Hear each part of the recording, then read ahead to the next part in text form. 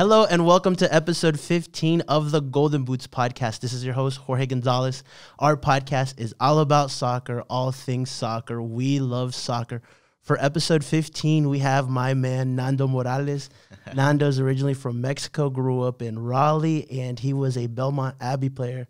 Nando, how are you, man? I'm doing well. How are you? Good, man. Thank you for making the drive from Raleigh to Charlotte exclusively just to come see us, man. No, thank you for hosting me. Nice, man. How are you, man? How are things for you? Good. Came back to visit some friends, but starting a new chapter. I'm a dad now. Okay, man. How's dad life? Oh, it's give some papas out there some advice, man. There's some future dads. I mean, just make the most of it. Make sure that you're there. Even sometimes, because all they're doing is pooping, eating, and sleeping. And honestly, like, there's times where you're just like, what the heck? But no, just like spending time. And just being there. Nice. That's cool, present. Man. We don't just talk about soccer. We also give dad life on here. Yeah. Nice, man. So, yeah, our podcast, what we like to do is bring on players or people in the soccer world to kind of give us their background and their love for the sport or how they are within that sport. So tell us a little bit about yourself. Yeah. So when I was 3 years old, I think, my dad played basketball, and that's what he wanted me to do. So he bought me a basketball when I was 3. Really? And yeah, I remember this specifically because I was curious, like, how'd I get into soccer, you know? But he said that he bought a basketball, gave it to me. As soon as I got it in my hands, I dropped it and started kicking it. He knew from that point on I was going to be a soccer player. He's like, I tried. Yeah. And so, came to the United States when I was 3, grew up in Raleigh. And my dad, he didn't speak any English. And so I think we were just out kicking at a park one day. And some guy was like, hey, we want your son to be a part of our team. And it was like a rec league out like in Cary, which was for us was like a 45-minute drive. Yeah. So my dad took me, and my dad never lets me forget this moment, but the first game, I dribbled down the field. Halfway, I just ended up kicking the ball, and they saw I had such a strong left foot that because it went over the goalie, and it was like half field, so they were like, okay, this kid. And then from that point on, some connections started to happen. Went to, now it's called NCFC, but at the time it was Castle. Okay. They put me in those leagues, then went up because it went from rec to challenge, then to classic. Okay. Yeah, Damn. Then started playing classic. It's like levels on FIFA, right? Amateur, then world class, yeah, legendary. Exactly. Yeah, it was crazy how the difference of each tier basically is there's a huge gap. Okay, but yeah, so then it ended up playing classic. Even in classic, there's tiers. So okay, I started like mid tier, and then by the time I was a senior, I ended up playing right below academy, which is like elite. Okay. So yeah, and then got recruited. So I didn't know none of my family members, direct and like indirect. There was no one that had a scholarship for soccer. So we didn't know anything about the recruiting process. Okay. So it was new. And I just remember like because my junior year I was iffy about it. I was like, I don't know if I want to, go to college and play soccer. Yeah. But towards the end I was like, crap, like I really want it. And so my senior year, I dedicated, most of my time to just getting better. Like I even cut out a class.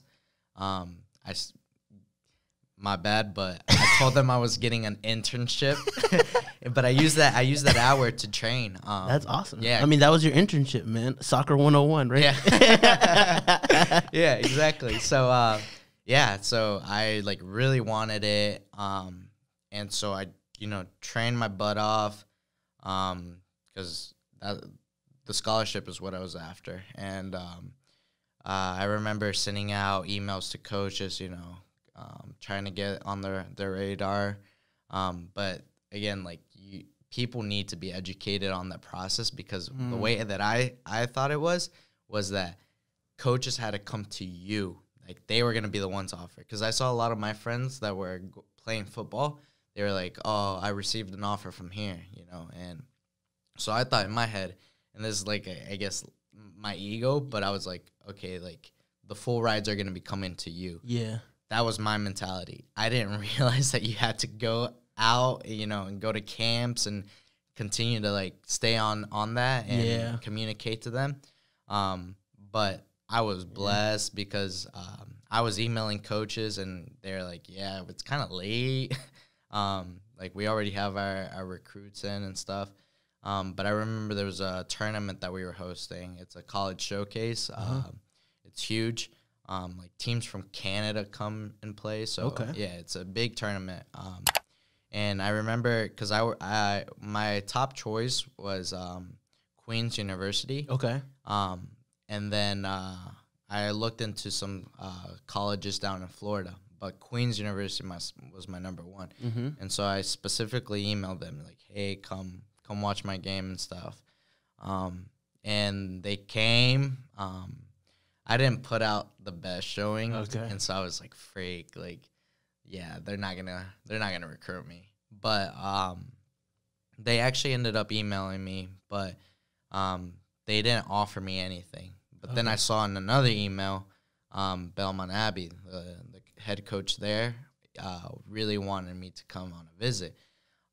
So the following week, went to Belmont Abbey to visit, see the campus, ended up training. I think I put on a really good showing. Okay. And then he offered me a scholarship like three or 4 days later. That's awesome. Yeah. Man. And so ended up going to Belmont Abbey. Actually, a week after that, I had signed up for a college showcase, that had other coaches come in. And I also put on a good showing. Yeah. But at the time, I I had verbally committed to Belmont Abbey. Okay. But a bunch of coaches were asking me, like, hey, are you with anyone? Like, have you committed anywhere? And my coach, my club coach, he ended up telling all those coaches that I had already been committed and to basically leave me alone. And which sucks because I wanted to explore options, but at the same time, like, I am grateful that I went to Belmont. Well, you were just Abbey. destined to be there, man. That was the thing, right? Yeah. Yeah, man. So for those people that don't know a little bit about either that recruiting process, because even when like players say, "Hi, I received an offer." Okay, you received it, but you still went and like communicated with these people to come watch you or emailed them. So like you still did the work. Yeah. So yeah, there's that mindset where like, oh, like what you just said, like a lot of players think, oh, I received an offer, which means that like they randomly like emailed you, and most of the time it's not like that, right? Yeah, yeah. So tell us a little bit about that more in terms of a college showcase. Like, what is that actually for players like maybe that in the future want to try something like that? Yeah, so stay on top of emailing and reaching out to coaches. There's obviously some rules that they have to follow. They can't communicate directly back, but email them to make sure that you're on their radar. And because they're seeing those emails. I ended up being able to watch some of my assistant coach do the recruiting process and what that looked like and stuff. And so he's reading those emails. But you got to make sure that you're staying on top of that, because, if as soon as they see that you're not interested in them, they're going to move on to the next recruit, because there's just as good players, that are going to come in and replace you. And that's one thing, you know, that coaches look for is like, are you the right fit? Yeah. You know, because you can be talented, and trust me, I've seen some really talented players, but if your character doesn't match with their, you know, their playing style, their because it's also not on the field, like it's off the field. Yeah. You know, there's a culture that most colleges have. 100%. So if they feel like you're not part of that culture or you won't be a part of that culture, they're gonna move on to the next player. Yeah. You know? So I think people have that misconception, like, okay, you're really good. But okay, there's a lot of good players out there too, you know? Even like I feel like if you're from a small city, like, okay, like you're great in that small city, but like, okay, like compared to the world, like you may not be a nobody. You know what I'm saying? Yeah. Oh my goodness. Yeah. There's so many people because Raleigh's a pretty big city, you know. And one thing that's popular over there is Sunday League. We like to call it the Bean League because it's a lot of Hispanics. I love that. But yeah, that's really big over there. There's a bunch of leagues, but yeah, unfortunately there's such a bad mindset over there that these kids, you know, that grow up playing in that Sunday League, you know, they'll be playing with older men, which is awesome. Yeah. But then they get stuck in that world, you know, they get stuck in that perspective that like, okay, this is the only league, and if I'm the top here, like I'm big dog.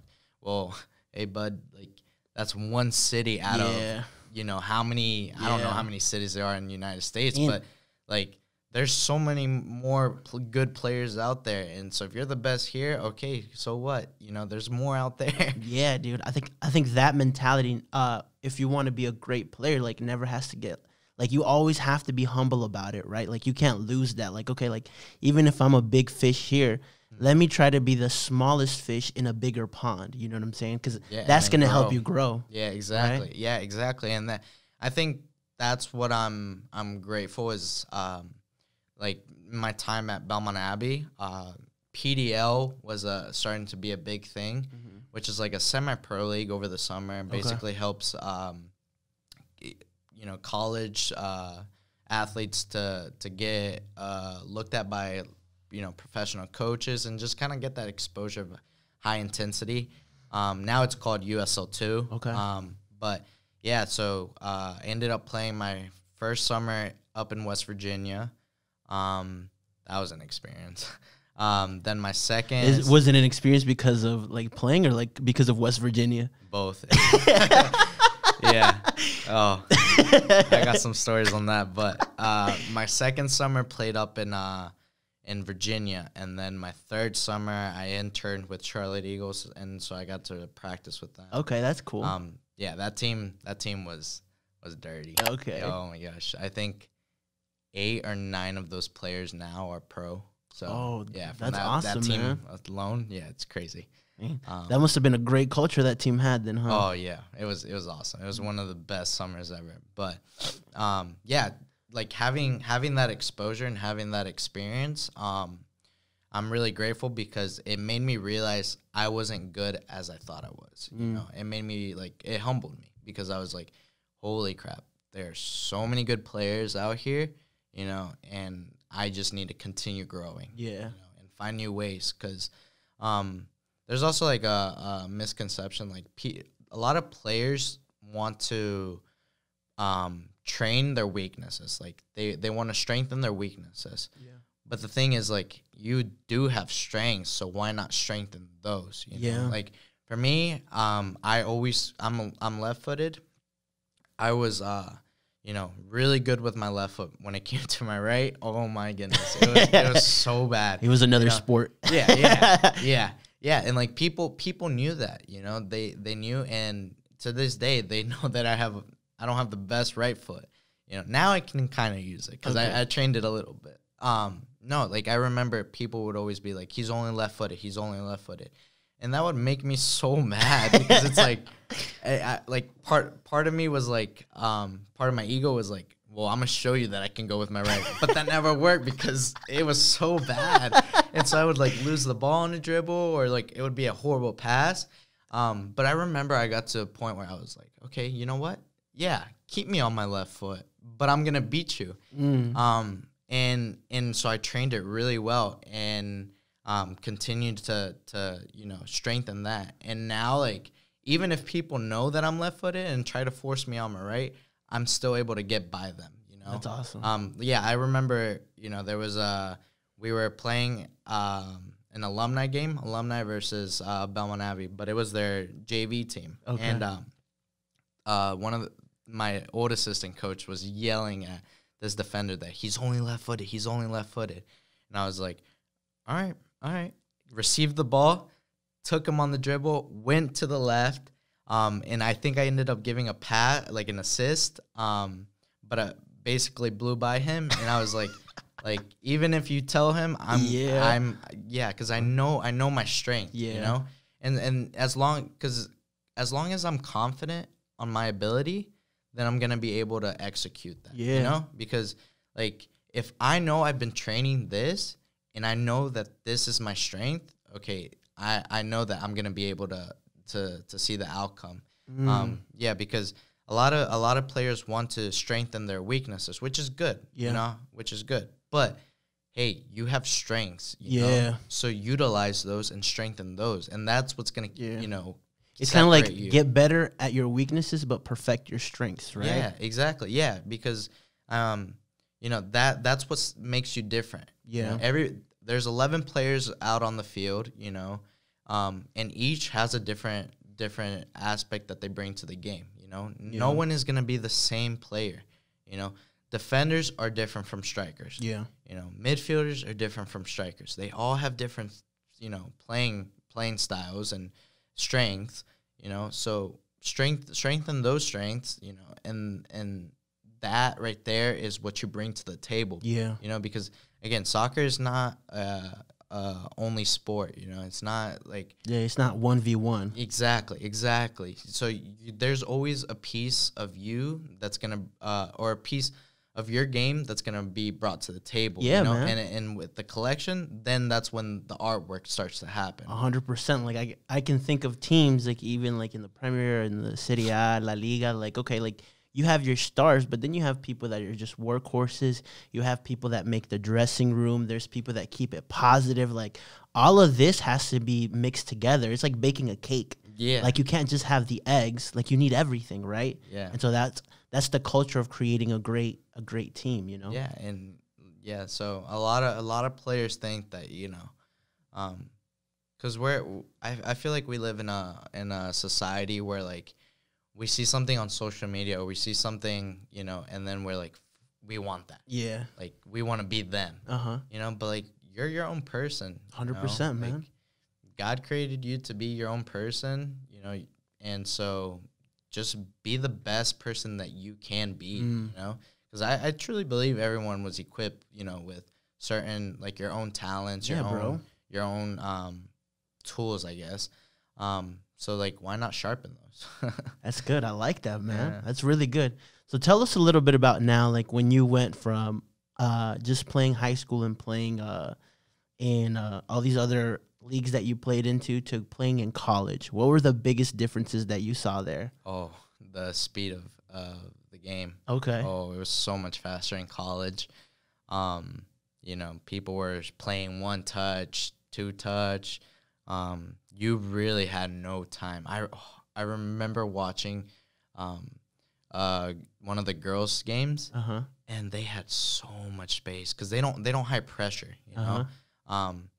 And so I remember seeing them that they had so much space, and I was just like, I envy you guys. Because, like, you never have space. Like, you have to create that space for yourself, you know. So, but in college, it was high pressure.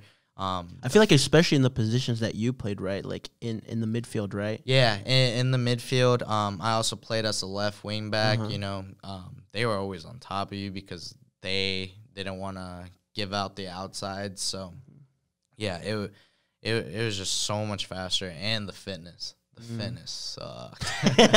Oh, my goodness. We had so many. The beep test, I'm traumatized. And every college player knows. Every college player knows about the beep test. Yeah. But the fitness was one of the biggest things.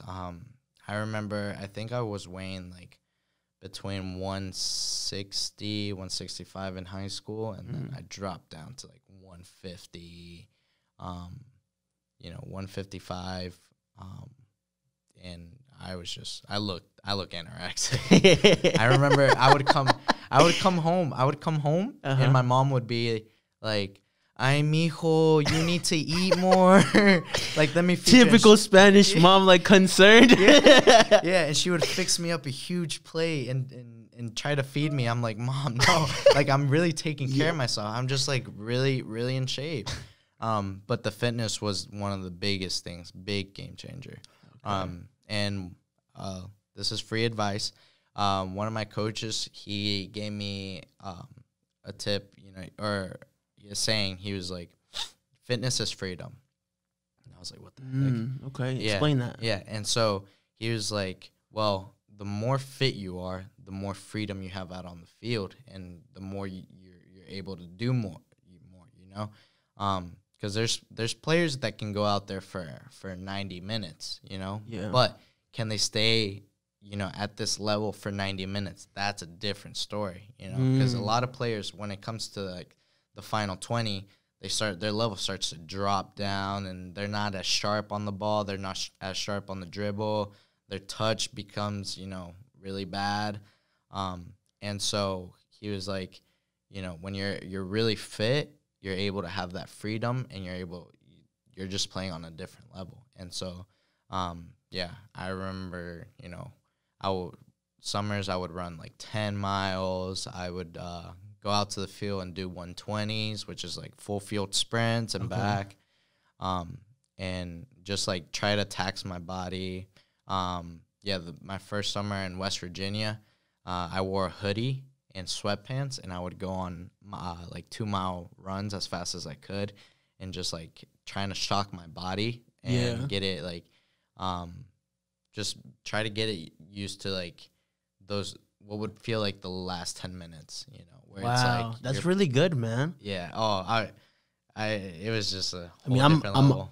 I'm sure it sucked. Like, yeah. But like you can notice those differences. I mean, that's what takes you from being a good player to a great player, right? Like, cause like you're right. Like, there's certain things in anything. Like when it comes to like being successful, like it's all about going that extra mile. Yeah. And I mean, like you went that extra mile. You went the extra 10 miles. Yeah. And so I truly believe you got to find ways to be better. You know? And so I would find new ways to improve, because I knew like in games, those last 10 minutes, my body would start aching. Can you think of a game specifically where you like saw that, like you saw, okay, like everybody's like, okay, not doing great, but like let me step up real quick? In terms of like that physique. Yeah, in my junior year, the first time I felt that was my junior year. No, it was my sophomore year of spring season, and we were scrimmaging some team out in I don't even know where. It was somewhere in North Carolina. But it was a small college. I feel like outside of Charlotte and Raleigh, like okay, like everything else is not that big. Yeah, it was NAIA. So never heard of them. But I had a buddy that played for that team. And I just remember there were like 3 or 4 Hispanics, and I don't know why, but I always feel like there's a battle with Hispanics. Like, who's gonna be the better Hispanic? I swear it's a thing. I think too, like also like that, or like when you go play and like say like I'm from Honduras and we bring like 2 or 3 Honduran kids, and then like they're either Mexican or Colombian or something, like okay, like we got to show them why our country's good or something. Yeah.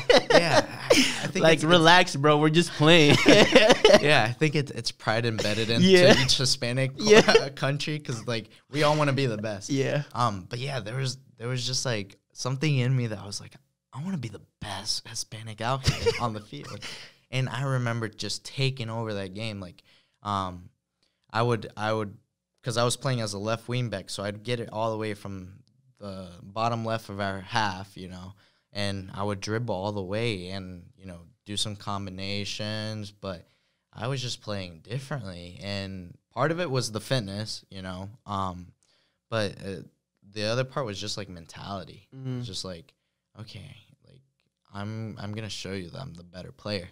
And so, that definitely changed the game. But as far as physique, and my condition, I learned that real quick my freshman year, because I went from starting, and then it got benched because my fitness wasn't there, and my coach at the time wanted people who were gonna be able to provide really like that 30 to 40 minutes of high intensity. Okay. And so I learned that real quick. So that following summer, that's when I did all that running in sweatpants. Yeah. And that's when I dropped a lot of weight, and I was like the fittest I've ever been.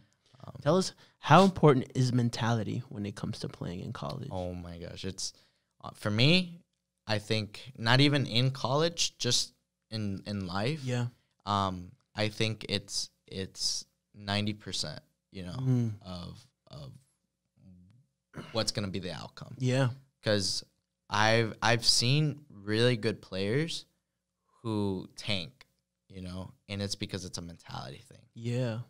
And so I think the mental aspect is more important than the actual like physical. I would agree with you. Yeah, because you can train. I've seen people who train all day, and will train and put hours of work, but when it comes to games, they choke, and it's because they're not prepared up there, and so that's happened to me, like I would put in the work, but I was so I had low self-esteem that when it came to game, I would choke, and so I call them like really good practice players.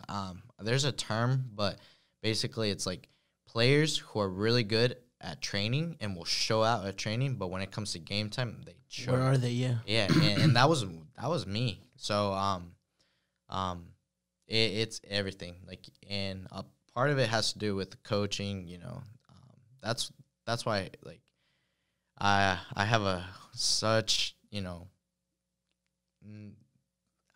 like a sour taste on some coaches that aren't passionate about the game, because a coach makes or breaks a player. They're the ones that are either going to help that player go far in life, or they're going to be the ones that absolutely hinder them. Yeah, exactly. Yeah, because like the philosophy for our coaches in college wasn't necessarily to produce the best players. It was to produce the best people, And so I've seen so many coaches that will be basically the pusher to help them push towards being successful, or they'll anchor them down, pull them. Yeah, exactly. And luckily, like I had really good coaches that were able to, help me become the best version of myself. Because if I didn't have those kinds of role models, or mentors, I would have had a different attitude on life, and I would be very selfish, very greedy, very prideful, and I would just be a different player, But they taught me that life isn't only about the sport. Like the way you translate yourself outside of the sport will also translate into the sport. That's good. That's really good advice, actually. Yeah, and so like that's what. So for me, like I do a little bit of private training.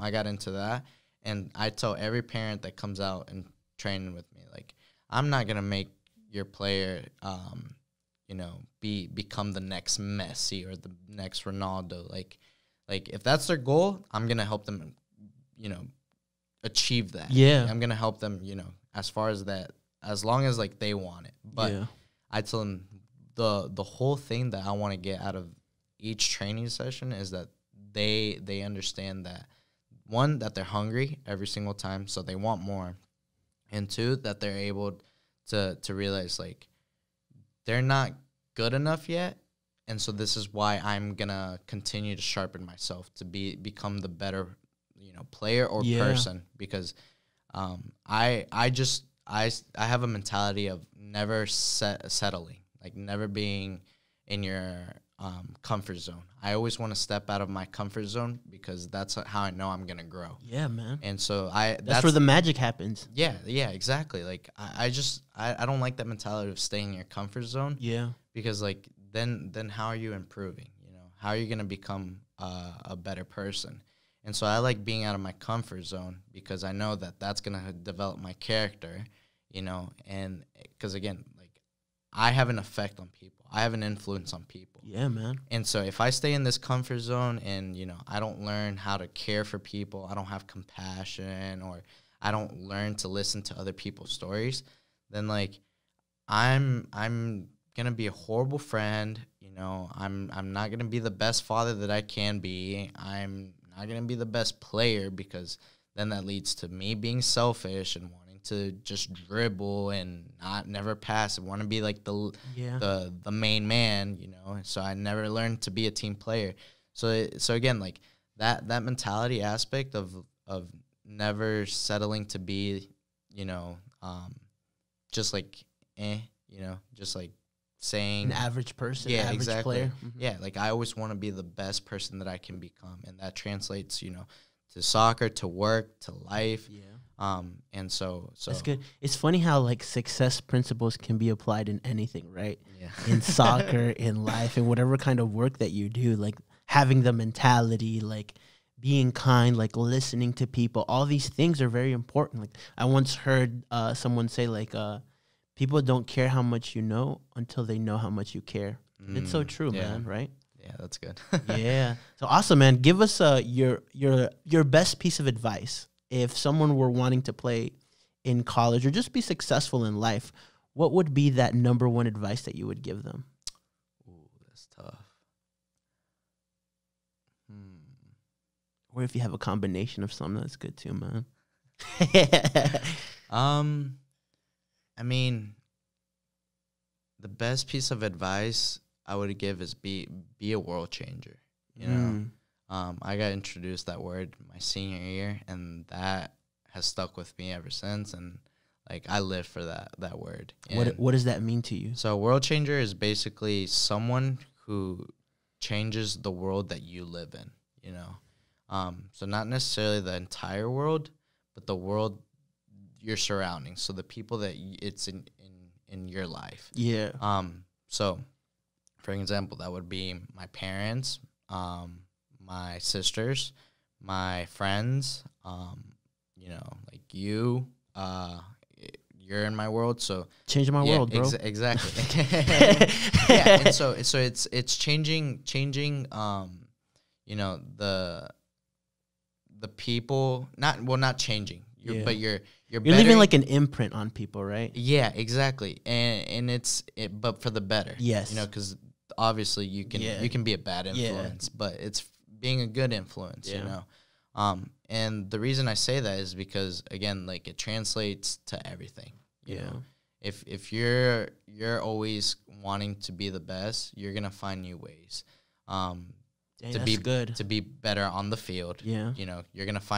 You're never gonna settle with, just being the big fish in the small pond. You're always gonna want to go out to other, find new ways to get to a different pond and, be hungry. That's good, man. Yeah. I love that. Yeah, because when you're in that mentality, you also tap into that creativity aspect of like your brain and how to do things, right? Like when you're looking to be the best, like you think, okay, good players are doing this. What can I do to be better, right? Yeah, exactly. Yeah, like you keep knocking on doors till the one that you want opens. Yeah, so I strongly, I'm firm about that word because be a world changer. I love that, man, because you're right. Like you can change your world, but you never know. Like even if your world is small, you can impact somebody that's going to make even a bigger impact. Exactly. And you played a part of that. And then it keeps going. And then that itself is changing the entire world. So that's right, man. That's awesome, man. Well, awesome, Nando. Thank you so much for coming on episode 15 of the Golden Boots podcast, man.